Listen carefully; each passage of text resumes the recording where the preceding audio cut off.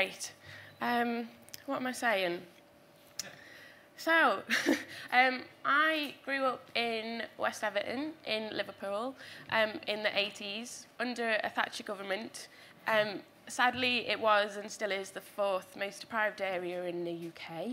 So quite bad housing, really awful health, which is shocking.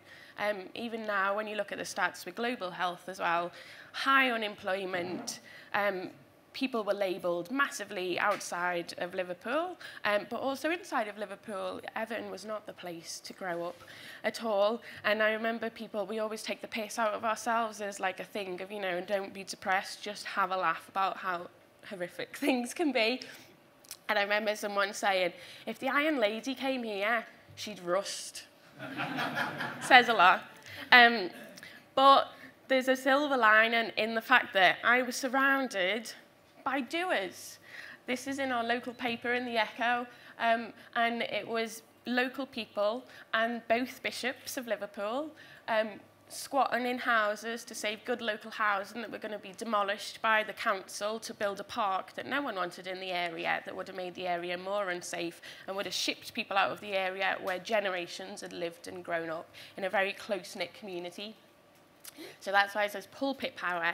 So from a very early age, I learned that media was very important to win a campaign, getting very influential people like the WI, who are highly influential, but here, like both bishops, coming along and getting local people together and seeing that local people were not what we were labelled. We were bloody hard-working and had incredible talents. And from an early age, I saw that people had incredible gifts and talents, really hard-working, really wanted to do a lot, but there were structures and stereotypes keeping them from doing that, which still upsets me now.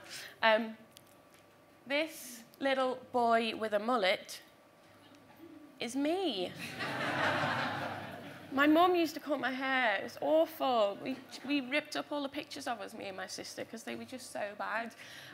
So, I was an observer, and I didn't really feel like one of these people. I was 3, so that was different, but growing up with them, I always admired people really doing stuff, doing stuff that was hard, saying stuff people didn't want to hear but needed to be said, supporting people when they could have just focused on themselves.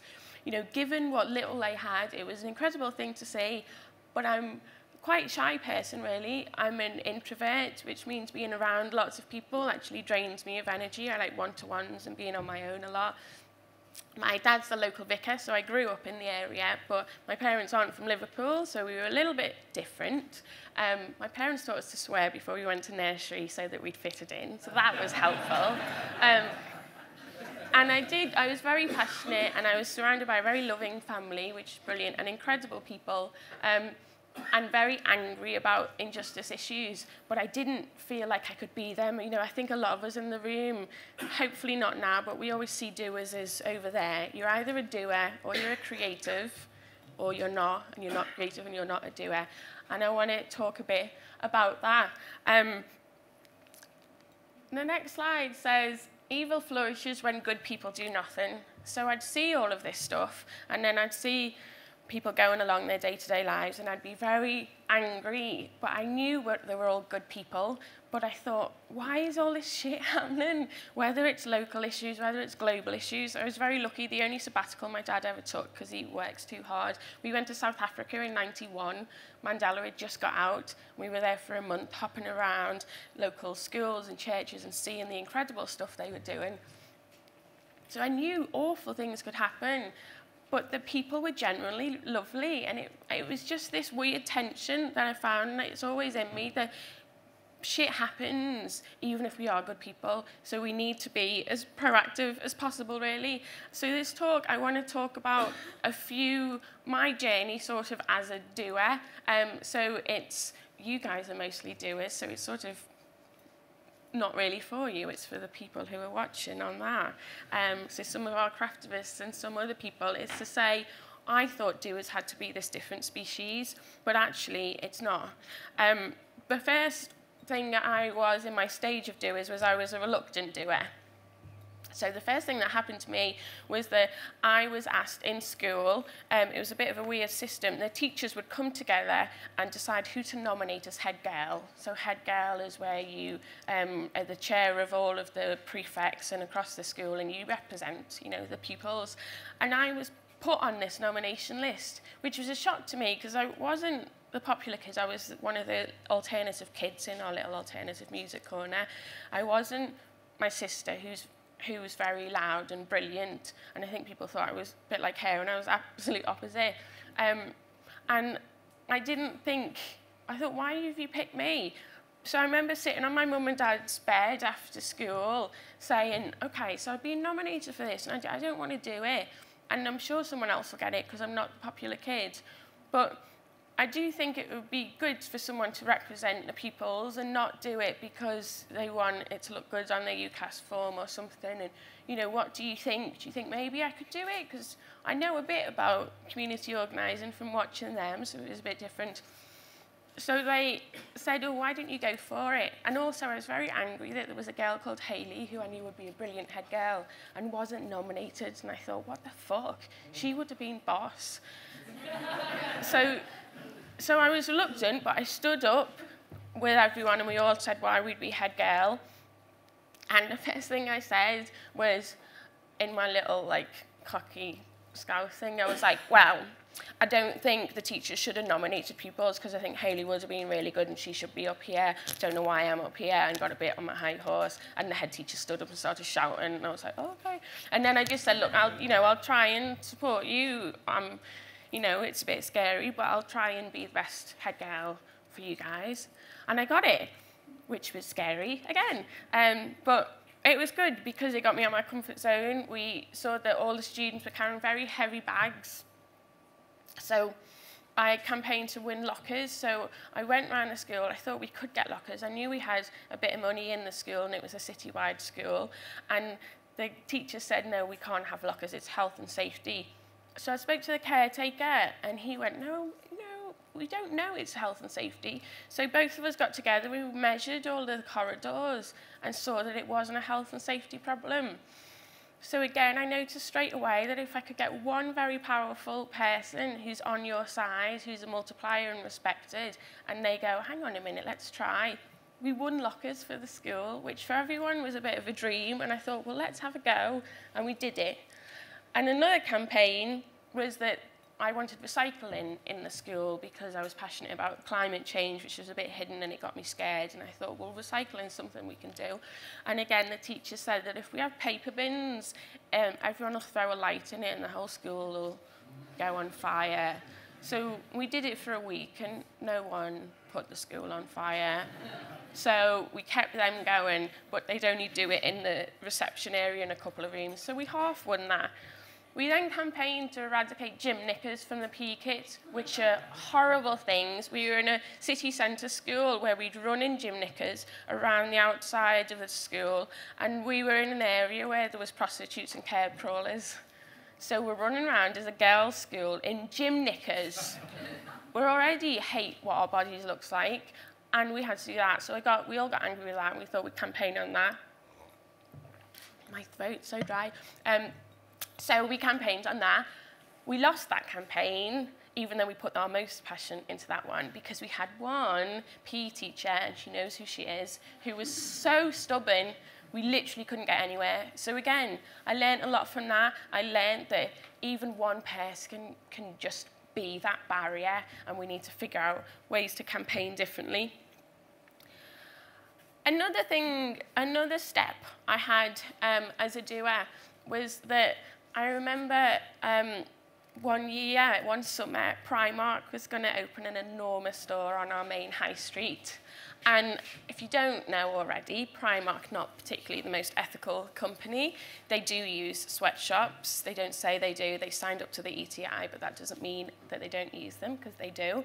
And it's very cheap clothing, it's very fast fashion, lots of issues about putting clothes in landfill. Charity shops can't sell clothes. I used to work for Oxfam, and they couldn't sell Primark clothes because no one would buy them, and then they'd have to recycle them, which costs more. So it was all a bit of a mess. So I thought, okay, well, it's happening. Surely someone's going to stand outside. There'll be a campaign outside of people going, you know, let's not. Let's just be aware and maybe not, if we can possibly help it, shop in Primark.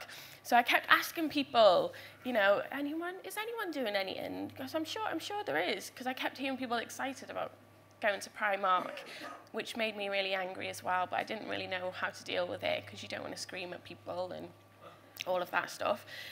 But nothing was happening, and it was in the summer, so no students were there, so no students were campaigning. So with a week to go, I thought, no, fuck it, I'm going to have to do something, really. So I grabbed 10 friends, most of them had never campaigned before. We did handmade placards, we put all the stats on, so I got in touch with War on Want charity and said, give us all the stats needed. Phoned up Liberty, which is a free line for activists to get advice on how to tell the police so that you're doing it all legal, what you could be done for, which is mostly littering, so we need to make sure that flyers weren't left on the floor, all of that stuff. And we just did it, and we had our little placards, and people were booing us, and lots of people were going, that's not true, that's completely false. And we going, well, here's some of the stuff, so maybe just be aware of it. And it was horrible, absolutely horrible. I hated doing it, but I thought, we need to see both sides, really. And my friends and the other people who came, you know, it was tough, but we got on the local radio, we got in the local paper. It was just something for people to hear both sides and then decide. But I didn't like that I was there quite angry and people were feeling attacked. I didn't like that.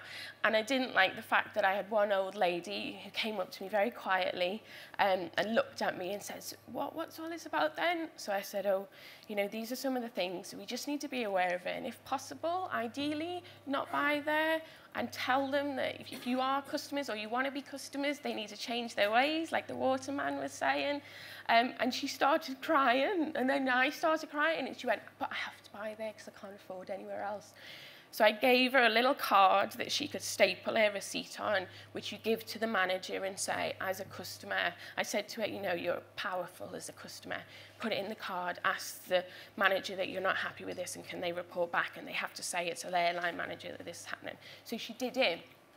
But it meant that as a doer, I was thinking, okay, I don't like the screaming bit, but it's good that we got in the paper, and I learned a lot from the other campaigns in school, but didn't like how this woman felt, and you know, you never want to make anyone cry, but should we make each other cry sometimes? So it was this constant thing of how do we challenge each other, but empower each other and not label each other, and it was a difficult thing to do. The next way I was a doer was that I ended up working for large global charities because it was sort of in, you know, learning a lot about, a bit of a geek on campaigning and learning a lot about it, and then ended up sort of working for a charity, and quite large charities. And I moved to London for the job because most of them were there. And at the same time as doing the job, and it was ridiculous targets for a job. It was a DFID project, and it was huge, and we were learning it from scratch. So it was amazing, but it was bloody exhausting. And I was joining lots of activist groups, thinking I'm going to be with my people, I'm going to meet like-minded people, and I want to help serve the world, and I want to make sure that I'm not part of the problem, but part of the solution as much as possible. But I joined groups where it was too extrovert for me. I didn't like dressing up and, you know, on a stage. Didn't like that. I'm too scared to ride a bike. So, you know, when they all went off on their bikes, I'd be on the bus. A little bit different. I'm not vegan, which stopped a lot of stuff. I love reading Vogue, and I like fashion. There's lots of reasons I didn't really fit into the activist world, and lots of the different ones. I like being on my own, as I was saying. I don't like telling people what to do, don't like marching, don't like demonizing people, which is what we tend to do. So in my work and in my personal life, there was some stuff I knew was good, but I felt completely burnt out, and I didn't agree with some of it, and I felt like there was a real gaping hole where I was just telling people to be robots. There was clicktivism, slacktivism, quickly sign this is really important. There's so many things to do, it was overwhelming, and I didn't feel like I was helping people learn about global issues and what they could do as global citizens, and that transformational work that we should all be doing. I was just doing transaction after transaction. So I turned into a very doubting doer, to the point that I thought maybe I just need to not do, really. So I was still doing my job, but feeling like, oh, I don't think this is for me. And at the same time, randomly, I picked up a craft kit because I was traveling a lot around the country with work, and I get travel sick, so I can't read because I just want to like sway and vomit. So I was stitching because I like creating, I like crafting, I like painting and drawing, so I had that itchy feeling of wanting to be creative. So I started doing this craft kit, and straight away I noticed it slowed me down. Because it was very repetitive, because it's hand embroidery or cross stitch that I focus on, it meant that you got in a bit of a flow.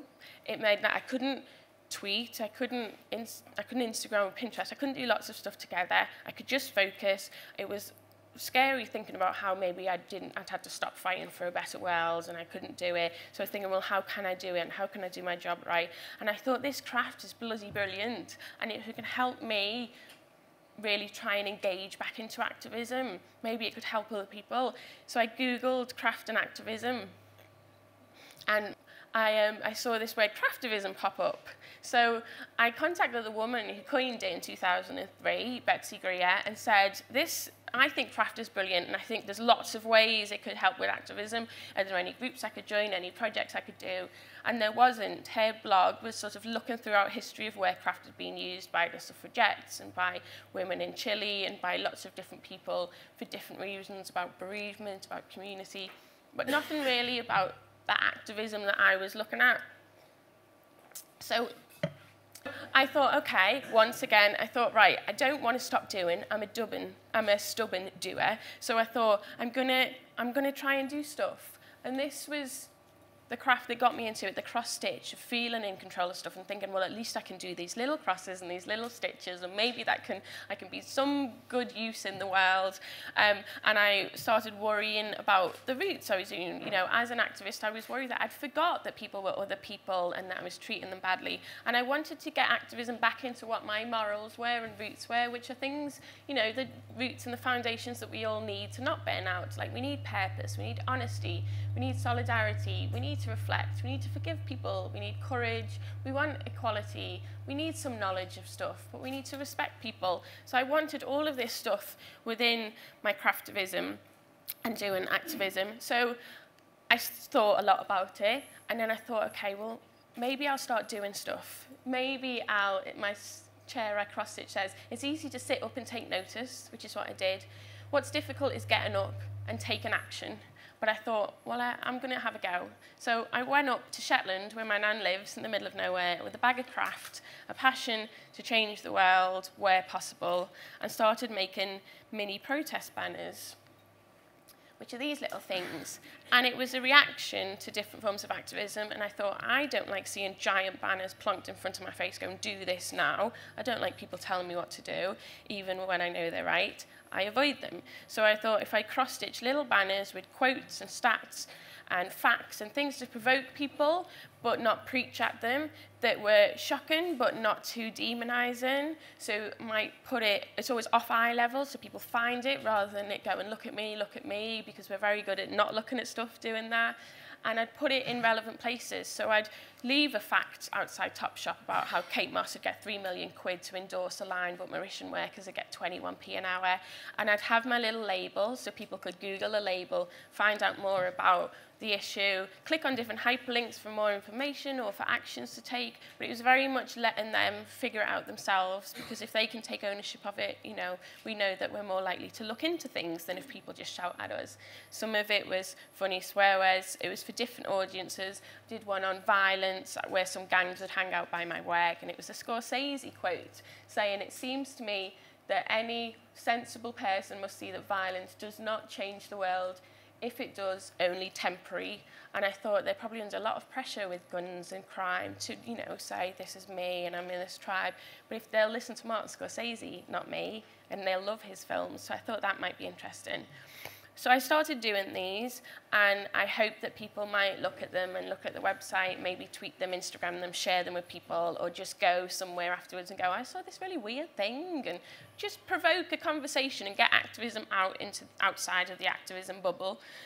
And that happened, which was brilliant, and I started doing other projects, which was testing things out and just trying to do things, and people were engaged in it, to the point that lots of media got engaged in it, and I didn't promote that at all because it makes me uncomfortable, but it got out into places, and I thought, oh, there's something about this. But it was very much about being a quiet doer. I didn't want to do it with other people. I wanted to figure out what I was doing, see some issues and test them out. So I was being a quiet doer.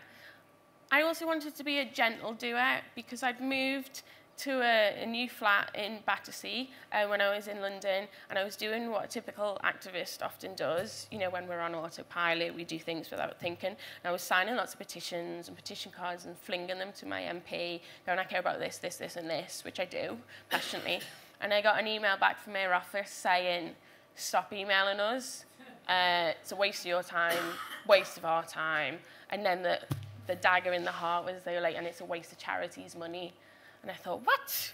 You're a crap MP. I care about these issues. Surely you want my vote? And then I started thinking, actually, she's a new MP. She was very new to the area. She hadn't been an MP before. She got in with a lot of support from her party, had very different ideologies to my MP. So, of course, she didn't see me as a voter. So what was the point of me doing all this stuff? She didn't know I genuinely cared because I was just quickly sending them. I'd always change the beginning and the end of emails, but she was changing them.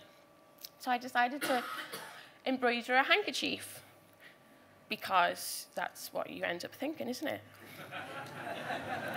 The one she's got little flowers on it, but it's the same size. And I wrote on it, Dear my MP, you can see her name and you can see it at the back. As my MP, I'm asking you to please use your powerful position to challenge injustices, change structures keeping people poor, and fight for a more just and fair world. I know being an MP is a tough and big job, but please don't blow it in capital letters. This is your chance to make a real positive difference, smiley face. Yours in hope, Sarah, with my surname and my postcode, and it was all written in my own handwriting and stitched over the top. And she could see, you can see it took me hours. So I went and met her, because she has to, because she's my MP, and I got up early on a Saturday morning and tried to be nice to the local library, and I went, here you go, Jane, we don't know each other, but I've been emailing you because I really care about these issues, and I think it all links under inequality, you know, tax avoidance, lots of stuff on climate change. I think we need to do lots of stuff on this, and I want to give you this to encourage you and to challenge you sometimes. I want to understand why you might vote differently and what we could agree with, and why did you become an MP, basically. And she took it and looked at it and saw the mess on the back, and saw it took me hours, and I smiled at it and said, so why did you want to be an MP? She told me lots. She opened up to me. She said how she used to work for John Lewis, so now I always mention cooperatives, and aren't they great, Jane? You know that. John Lewis is a cooperative.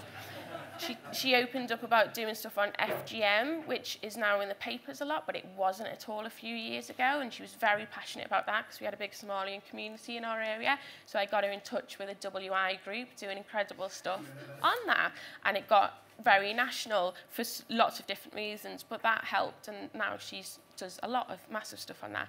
And I noticed straight away that by giving this craft to someone, it opens them up. You build a relationship with someone, and it can be a really good physical tool to carry on a relationship with someone. So it's not a transaction, it's a tool. It's not about the craft for craft's sake. It's something to engage people with. Then I noticed that lots of people wanted to join in, which was a bit weird. So I turned into an accidental doer because people around the world started commenting on my blog and emailing me saying, I'm burnt out as well, or I'm a crafter and I'm scared of activism, but I want to do good stuff, or I've always wanted to do stuff, but I've never felt like I fitted in, and this seems like something gentle I can get into. So I couldn't tell them to go away, could I, even though I'm an introvert, and was like, oh my word, what's going on here? This is weird. So I thought, well, if it's helpful for them, maybe we should do stuff. So we had groups, did events people would come to. This is 70 people in the Hayward Gallery. started making kits for people because people were asking, saying, you've done the instruction video, but I need a bit more info, so can you do some kits for us? And then other people going, I don't really want to craft, but I do love the stuff and it provokes me and reminds me to do stuff. So I called them craftivists, and we have a joke about it. And on our badges, it says on the back, you're a change faker and not a change maker. And it was another clever way for them to wear it. And people go, what the... And then they go, oh, yeah, there's this thing. And it just gets people talking and thinking and reminding us to be good human beings. And another accident was that we ended up with a little book, because I did a project for a craft book, and the editor said, I want you to pitch something to me. And she had a small book on moustaches, really small, lots of pictures of moustaches. You know, it was a bit fashionable a while ago, not so fashionable now. More about the beards, really, isn't it? And I thought, I'm gonna pitch to her that I want a small, accessible book that's cheap for people to have. People can stick in Christmas stockings, keep in their bag, keep in their pocket, give it to people as an easy, light, gentle thing that might provoke people in a nice, encouraging way. I wanted it in craft shops like our craft projects. I wanted it in other shops where you don't normally see activism, not just the radical bookshops, but everywhere, sort of planting little seeds. And we did that, which was good. And then all these organisations wanted to work with it. And I used to work for Christian Aid, DFID, and then Oxfam. And Oxfam have an enormous brand. But we couldn't get into WIs. We couldn't get into some of this stuff, even though we were the biggest name in the UK. And they were coming to me going, could we do stuff with you? And I'm really passionate about getting people thinking outside of where they have to go as an activist or they feel like they need to go. So I work with the V&A doing workshops every few months where we get 150 people in and out of the door on a Sunday, sitting for hours with families or on their own, stitching and reflecting on refugees for Refugee Week, issues about belonging, looking about how we can be our best selves at Christmas, what's a star for us, lots of different things to quietly get people thinking. We were on stage with Josie Long for 6 shows at Sold Out shows, stitching away, and she'd introduce us and then ask at the end what we'd stitched. So we were getting stuff out there.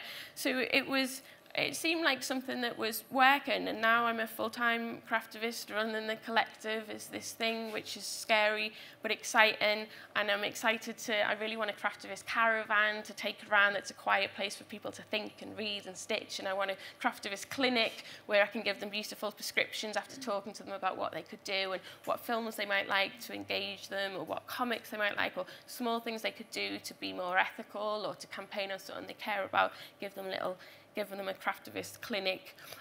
But my last thing at the moment, I just feel like I hopefully am, and I want to be a helpful doer.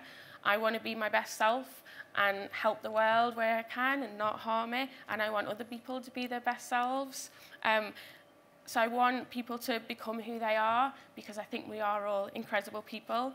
And what's so weird about the Do lectures is on the car on the way here, I was in with the breathing man talking about be well-doing. And I'm doing a project with Falmouth Uni at the moment and neuroscientists and different people within the Arts Council about well-making. We called it well-making before you even spoke. And then I checked on Twitter, no one's using well-making, so there's a weird thing going on in this Do place. The final thing I want to say, and I don't know what time it is at all. The final thing I want to say is not to tell you what to do, but I thought it might be helpful because it's helpful for me. I made myself, this time last year I was on holiday, which was amazing to have a holiday. And I stitched myself something, and it says, "Dear tired Sarah," if you can't read it, "don't forget what William Arthur Ward said. I will do more than belong. I will participate. I will do more than believe. I will practice. I will do more than dream. I will work. I will do more than give. I will serve. And I will do more than live. I will grow. From your energetic and hopeful self, Sarah." Thanks.